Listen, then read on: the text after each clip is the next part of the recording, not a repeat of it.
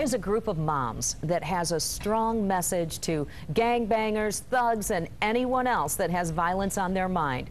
Think twice. The group Mom or Mothers on a Mission all lost their sons to street violence, and they want the world to know they're devastated.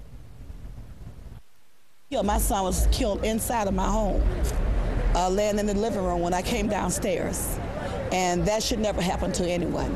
Jerlene Riley, as well as 9 other mothers, gathered on the corner of Eastern and Sherman in Grand Rapids today to hopefully etch an image in the minds of all who see them. Their lives will never be the same, and they'll be grief-stricken forever.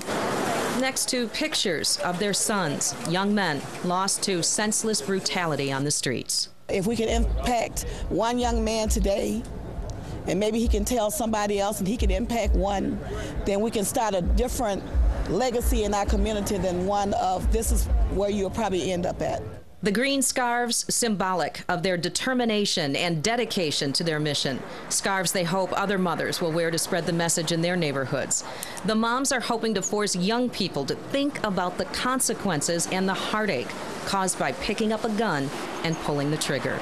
They should not think that that when somebody dies that it's over, because it's never over for the family that's left living.